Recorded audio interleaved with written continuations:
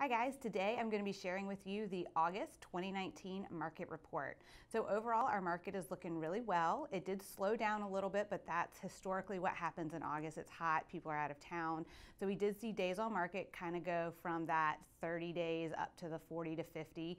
We did see our price points kind of stay even, but what that normally does is it sets us up for a really great fourth quarter.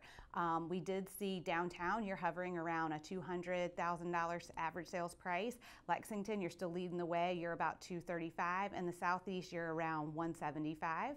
We did in August, we had about 2,100 homes on the market, and we had almost a little under 1,000 homes sell. So I look forward to the September selling season, and of course if there's anything we can do here at the Art of Real Estate to help you with your buying or selling needs, don't hesitate to give us a call.